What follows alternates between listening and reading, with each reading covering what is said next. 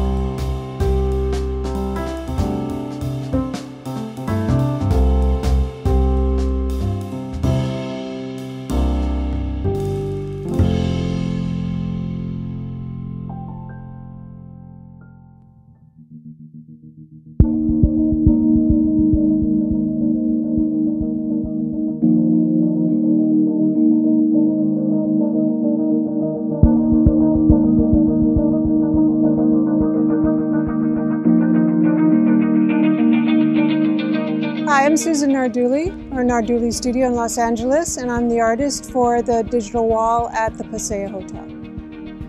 I've been doing this kind of work for over 20 years.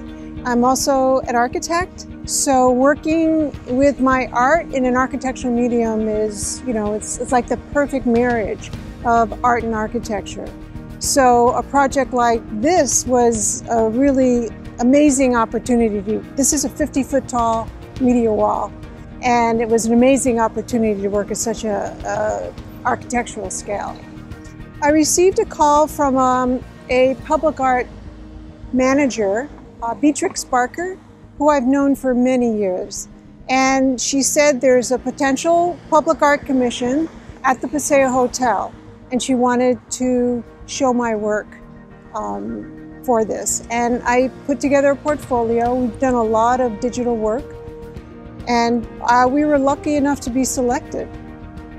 And then we worked very closely with the team, the developer from Paseo, and with the city to come up with a piece that was representative of the city of Huntington Beach and the spirit of Paseo.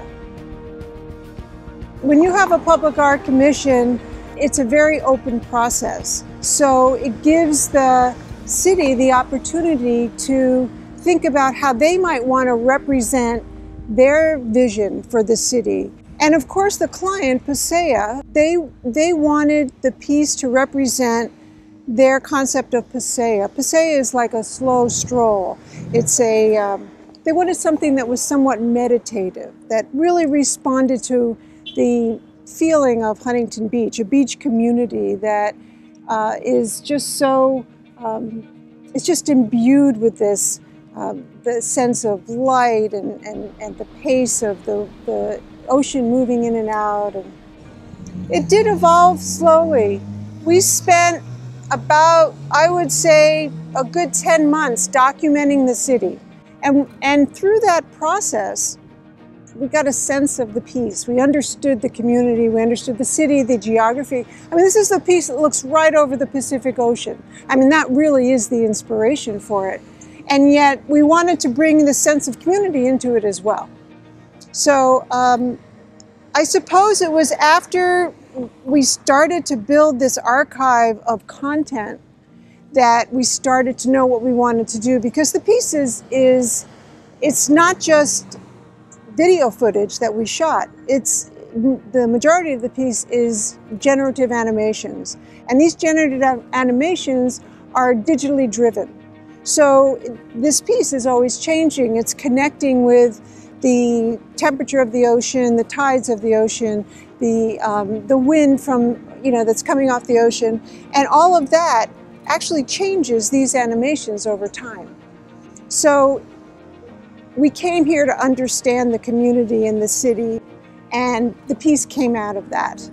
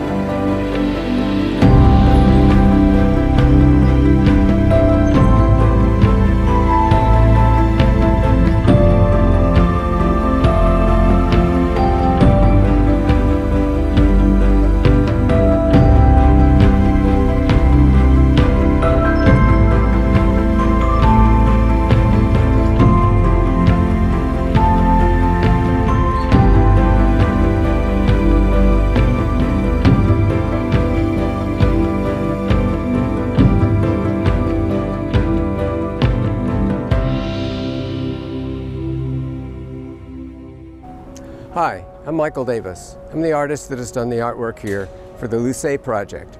There's a series of installations, and they're all entitled Elements. Each one has its own name, and there's 4 individual pieces here at this site.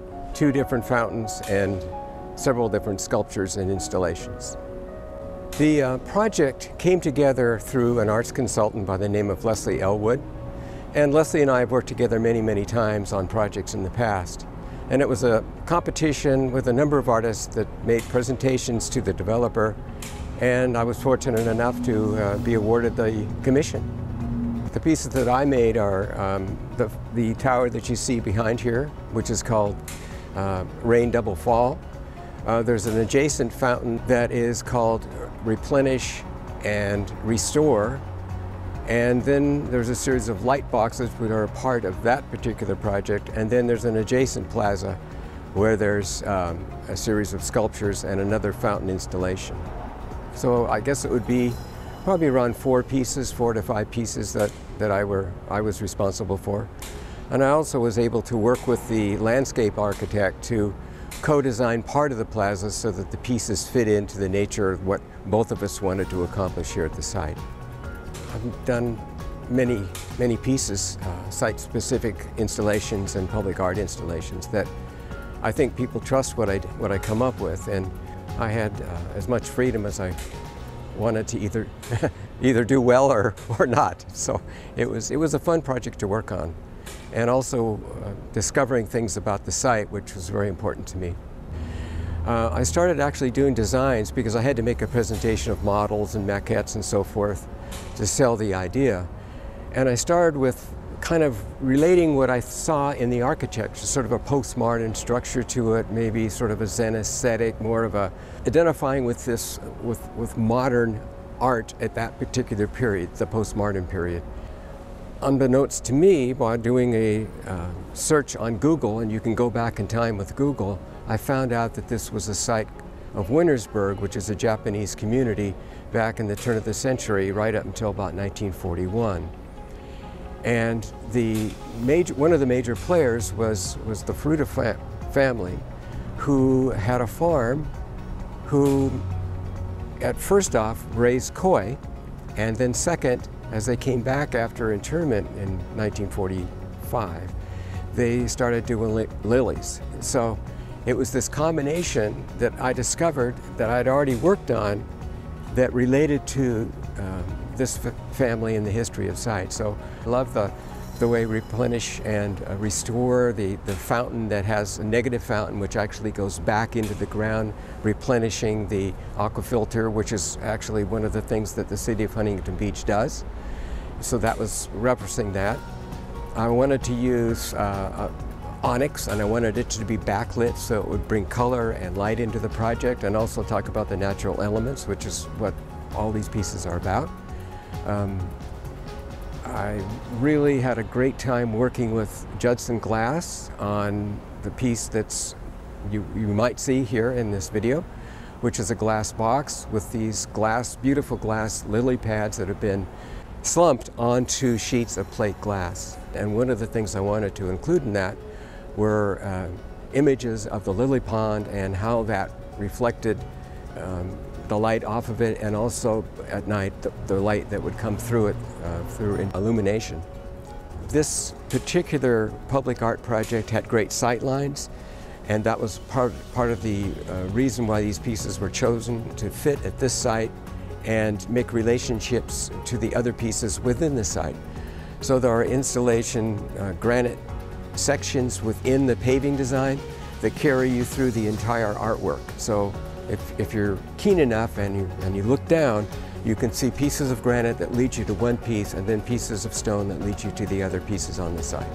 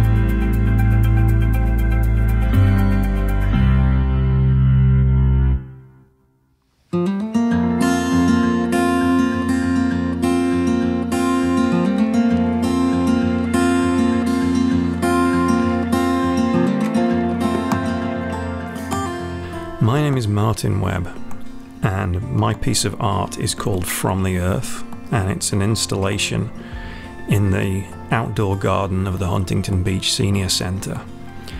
It's made up of 16 columns, and the columns are all clad with handmade ceramic tile, and the tallest ones are about the height of a person, about 6 feet tall, and then they gradually get smaller, so some are very small, low level, almost like little houses or little kind of stumpy kind of pedestals sticking out of the ground. As an artist, I think I started at a young age. I've always made art. I was always that kid who was drawing lots of things, and I eventually went to college, studied painting and illustration, and then I had a career as an art teacher. I came to California about 20 years ago, and I was initially working as a commercial designer and making a lot of art as well, and gradually the exhibiting of art and making of commissioned pieces like this has become my full-time occupation. When I first applied and was selected as the artist for this project, the Senior Center was just a set of architect's plans. The construction hadn't started. We decided it was best for me to wait until the construction was fairly complete so that I could get a better idea of the space and how the different areas were going to relate to the surroundings and design the artwork accordingly. So it was about a 2-year process from actually applying for the project to actually installing the artwork that you see now.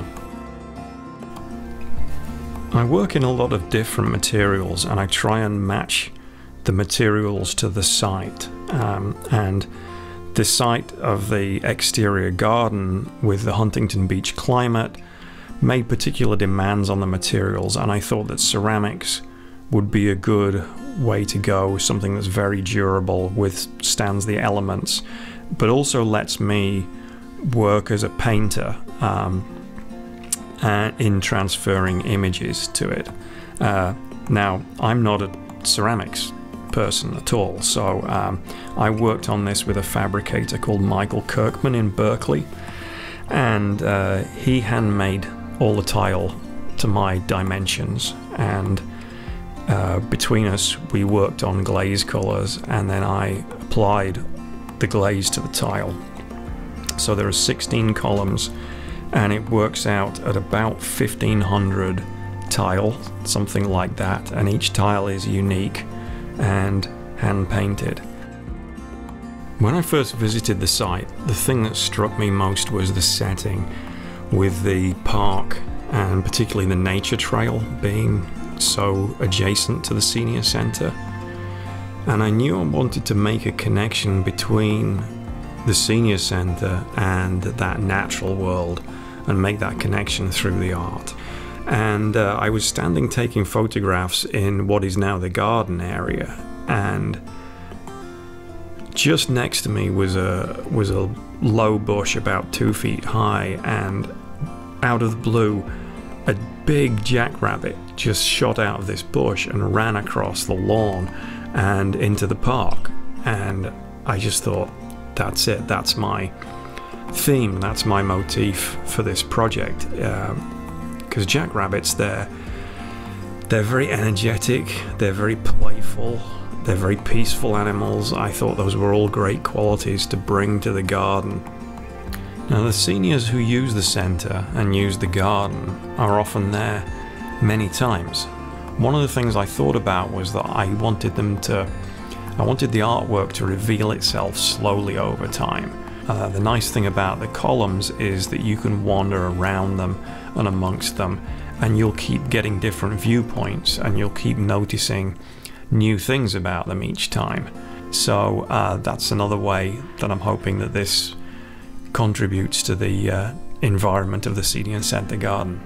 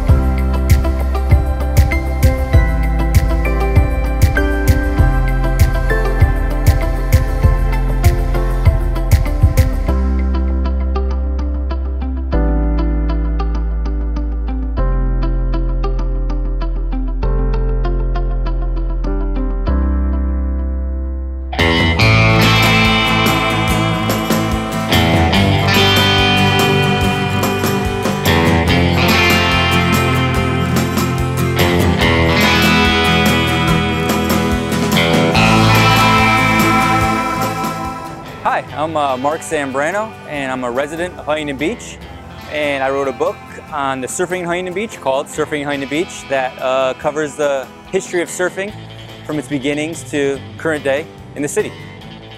So this sculpture has a pretty long history, pretty interesting history as far as sculptures go in the town. It was originally commissioned in the early 70s for the new Civic Center. So in the 70s, the town was undergoing a major development. They wanted to instill it with public art, and one of the first ones commissioned was this statue. They were putting in a new Civic Center that's currently on Main Street, and they wanted at the centerpiece in the courtyard a statue right by its reflecting pool. And so they came up with some ideas, and they were familiar with the artist. His name is Edmund Schumpert, and he had done some other work for the city. He had previously done a sculpted bust of Duke Hanamoku, who is one of the most legendary surfers of all time. And that was a bronze bust that used to be at the pier, and now it's inside the Huntington Beach Surf Museum. So they were familiar with his work. They knew he did things in surfing. Surfing was becoming more and more popular in town. So they commissioned the artist, and he sculpted it in Italy. It was sculpted out clay and then cast it in bronze in Italy, and then brought it over here, and then unveiled it. And when he did, it was much to the surprise of town officials. They were, to say the least, taken aback by the brazen nakedness of the statue. They did not expect it, which is ironic because the trophy that he had sculpted was naked. They probably should have seen it coming, but they didn't. So they didn't know what to do with it. They thought, the initial thought was that it was a little too extreme for children and anybody that might be going into the new Civic Center. So as a result, they tried to figure out what to do with it. And at that time in the early 70s, it's nothing like it is today. People somewhat affectionately and maybe not affectionately used to call it Surf Ghetto.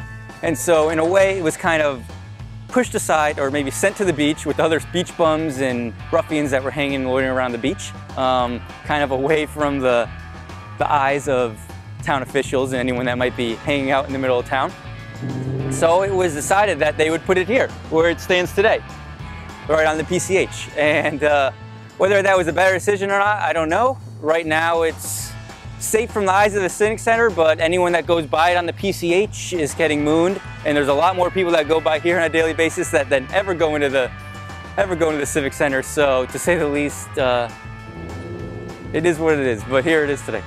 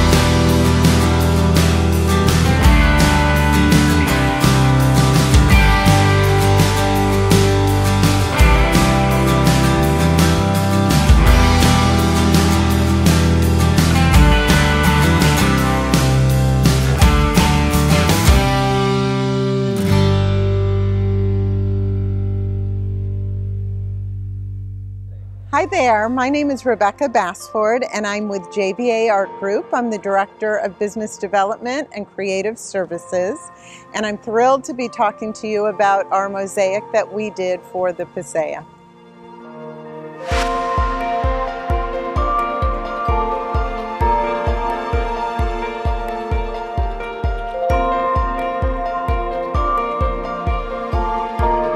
JVA Art Consulting Firm started 50 years ago as an art consultancy. Our founder, Janet Van Arsdale, traveled the world and took over 500,000 images with her wide format camera circling the globe. We started working with hotels as an art consultant, sharing those photographs, and over time, over the last 20 years, we determined, based on feedback from our hotel partners that we worked with, that they wanted a little more. They wanted to be able to take that imagery and incorporate it into the surroundings and artify it.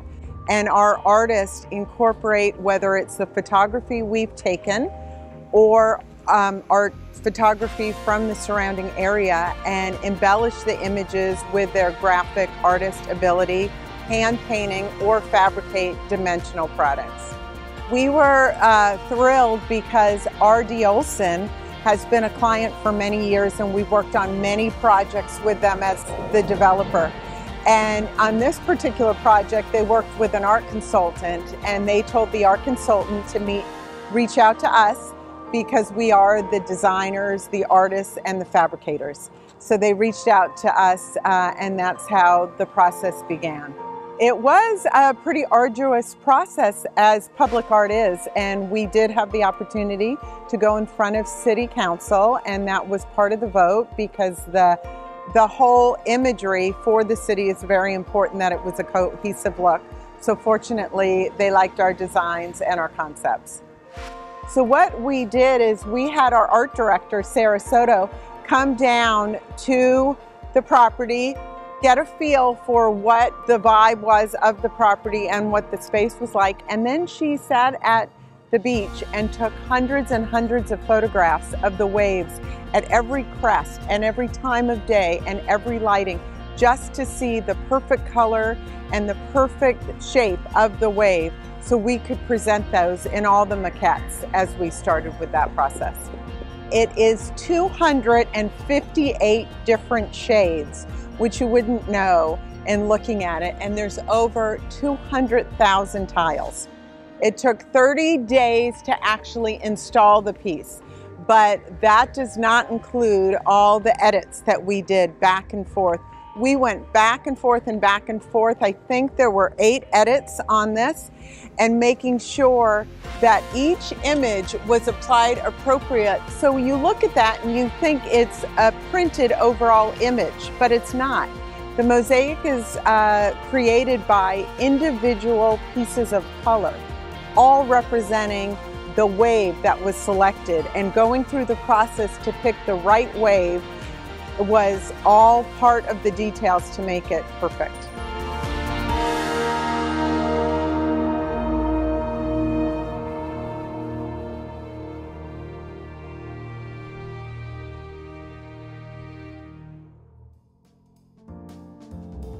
What makes me the most excited about Huntington Beach's public art collection is that it is still growing. In fact, our next installation will find its home right here behind me near the Central Library. From the Naked Surfer to City Hall and everywhere in between, from Bolsa Chica to the beach, Huntington Beach will always be a place where both artistic and natural beauty are admired. We're blessed to have an abundance of both. On behalf of our City Council and our wonderful artists, thank you for taking some time to see a different side of Surf City. We hope to see you down here soon.